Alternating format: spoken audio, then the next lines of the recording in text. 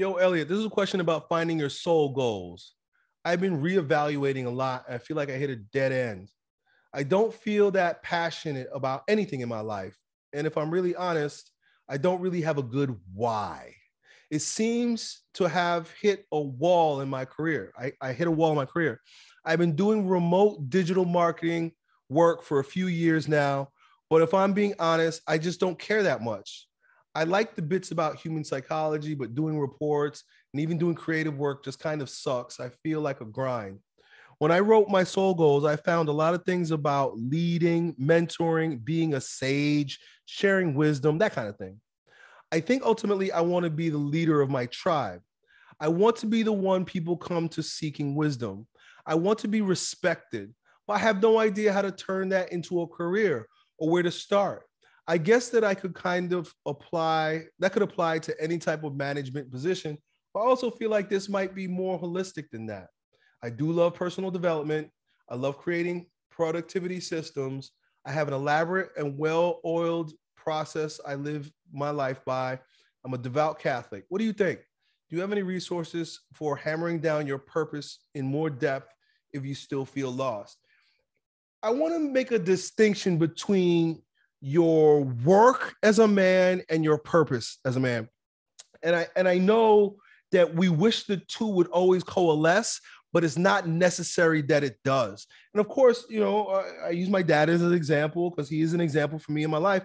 And my dad worked. He fixes cars. He fixes cars for a living. He's the best at fixing his cars because he puts his head down and he just does his fucking work. Is he passionate about it? No. But he does it. Why? Because of his purpose. His purpose is fatherhood. He's a grandfather. He's also a gardener. My father loves growing stuff. So he works his job without complaint because the job offers him the opportunity to do what he really wants to do. And although we live in a time and in a world where we want to blend the two, it's not always possible. And it's definitely not possible right off the bat. Sometimes you got to start somewhere and allow it to evolve into more of what's more congenial to you and your temperament, right? And so you wanting to be a leader and a mentor and a sage and things like that does not have to be removed from what it is that you do as a job. You do your job because you got to work, right? You do, and digital marketing. Listen, man, you're doing the best thing you could possibly learn in order to be that kind of leader. How do you think I'm a leader, right? Mentoring. How do you think that I become a mentor to all these people, to you and all the guys in this program, and to perhaps millions that have seen my videos on YouTube? How did I do that? Did I do that just because I'm a natural born leader? No, I did it through digital marketing. I needed to learn digital marketing. I had to learn what you do for a living, what you're an expert in. I had to learn it so that I could do what you see me doing, which I'm an expert in. It's like you and me are on two ends of the spectrum. I was leading, right? Because as a personal trainer, as a coach, that's what I did. Coaches, personal trainers, that's the job of leading by example and delivering wisdom, right? You can't be a fitness trainer. You can't be a mentor if you don't do those things. But I had to learn digital marketing, right? Way back in 2004. Right? Before y'all probably even had the email addresses. I learned it so that I could catapult myself as a leader. So you need both. You're already a digital marketer. It's nothing but to take those principles and turn them into an offer.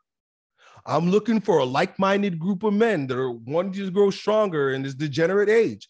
That's my message, essentially. Right?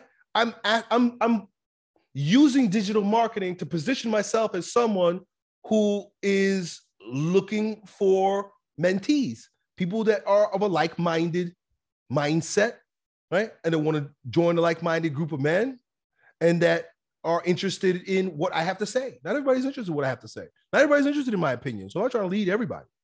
But those who are saying, hey, Elliott, I like what you're saying. I like where you're going. Tell me more. They're the ones that find me how? Through digital marketing. So my opinion to you is to keep doing what you're doing, get very good at it, be the best at it, right? Because you're going to need it. But then what harm is there in starting a little program, a little program where you could begin practicing your leadership. You say you're a devout Catholic. Why don't you go to your parish and you say, hey, I'm interested in starting a men's group, right? I'm interested in, look at that. That's a men's group that has men who are of a like-minded nature. Catholic men's group. I would like to start a Catholic men's group, and we're going to begin by reading the Bible together, or we're going to read, some lives of the saints or whatever. And you say you want to lead, you want to be a mentor, right? Maybe you become proficient in the teachings of a particular part of the faith, and you give a class on it. I would like to offer a free class on the Mass, right? The sacrifice of the Mass and what it all means and why it's important, right? You can do that. You don't have to quit your job. And you can use your job to help bolster that, right? You could even say to the parish, hey, look, I noticed that there aren't that many people that are signing up for the classes. Let me show you how I use digital marketing to get people enrolled. You know what I'm saying, dude? So never denigrate your work, right? Because it puts food on your table. And you know what? I think a lot of problem is with a lot of guys is y'all don't have, you say you don't have, you have a hard time finding a soul goal. You have no pressure in your life. Otherwise, you realize that you just got to do what you got to do, whether you feel like it or not. When life is so easy, we can so quickly discard our means. I'll find something else, or I'll do something else. But the reality is, you got to do what you got to do every day. You're always going to work. Everybody's going to work. Till the day you die, you're going to be working, bro. So make the best of it. Be the best at it. And then also, you can use your extra time, you can use the skills that you learn at work to do something that maybe is more congenial to your soul's work, soul's purpose, bro. So I hope that helps, man. Done. Yo, it's your bro, Elliott. I hope you enjoyed that video. If you did, you ought to know that it was a clip from one of my most recent King Transformation classes with my students, where, among other things, we get together about 4 or 5 hours a week and we speak on things as it relates to becoming kings in our lives, in fitness, business, and with women. If that sounds like you and you want to join a like-minded group of men who are growing stronger every day, in every way in this degenerate age, then it's real simple. Just follow me on Instagram and then DM me the word King, K-I-N-G, and then me and my team will get back to the details to see if you qualify. I really hope to see you at the next meeting. Done.